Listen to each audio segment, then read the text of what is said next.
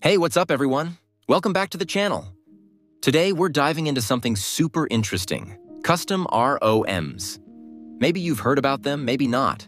But by the end of this video, you'll know exactly what a custom ROM is, why it might be a game changer for you in 2024, and how you can flash one on your device. So, let's get started. Part 1. What is a custom ROM? Alright, let's start with the basics. What exactly is a custom ROM? Think of your phone like a car.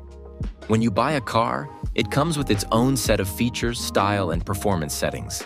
Just like your phone comes with its own operating system, OS, usually Android if you're not using an iPhone. Now, a custom ROM is like taking your car to a custom shop where they tweak everything, paint job, engine, interior, to fit your exact needs and style. So, in phone terms, a custom ROM is a modified version of the Android operating system. It's built by developers who aren't the official manufacturers, which means it can have different features, better performance, or even a whole new look compared to the standard Android OS that came with your phone. Example: imagine you have an old Android phone that's running slow. The manufacturer has stopped updating it, but you still love the phone. Installing a custom ROM is like giving that phone a fresh start. New features, better speed, and in some cases, even better battery life. Part 2. Why use a custom ROM in 2024? So, why would you want to use a custom ROM in 2024? Good question. Performance boost.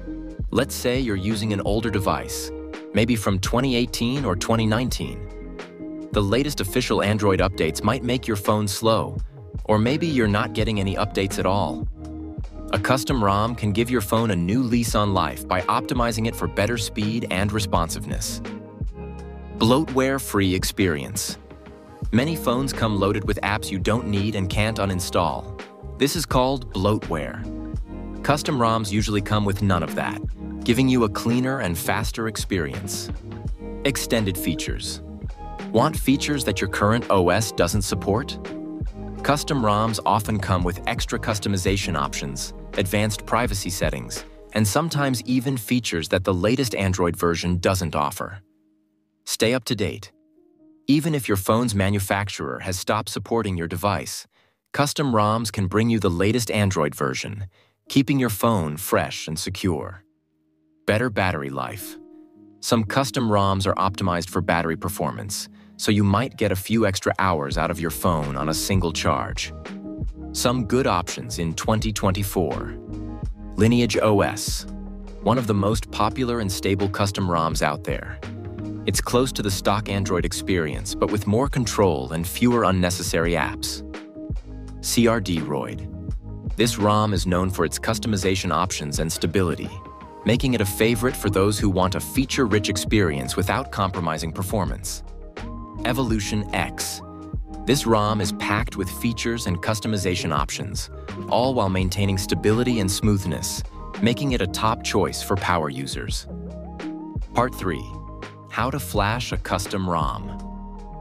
Now let's talk about how to actually flash a custom ROM on your device. It might sound complicated, but I'll break it down step by step. Step 1. Back up your data.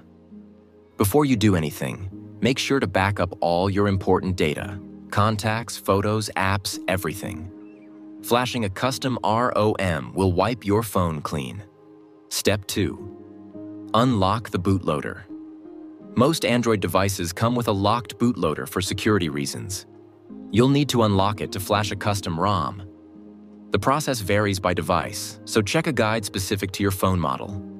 Usually, it involves enabling developer options, turning on OEM unlocking, and using an ADB command to unlock the bootloader. Step 3. Install a custom recovery. After unlocking the bootloader, you'll need to install a custom recovery like TWRP, Team Win Recovery Project. This is the tool that will allow you to flash the ROM. You can usually install TWRP through ADB, or if your phone is rooted, through a dedicated app. Step 4. Download the custom ROM. Next, download the custom ROM you want to flash. Make sure it's compatible with your device. You can find these ROMs on sites like XDA developers. Once downloaded, transfer the ROM file, usually a .zip file, to your phone. Step 5. Flash the ROM. Boot your phone into recovery mode, usually by holding the volume down plus power buttons. In TWRP, select Wipe and wipe the cache, data, and system. Then go back to the main menu, select Install, find your ROM file, and swipe to confirm. Your ROM will start installing. Step 6. Reboot and setup. After the ROM is installed, reboot your device. The first boot might take a little longer. Set up your phone like a brand new device and you're good to go.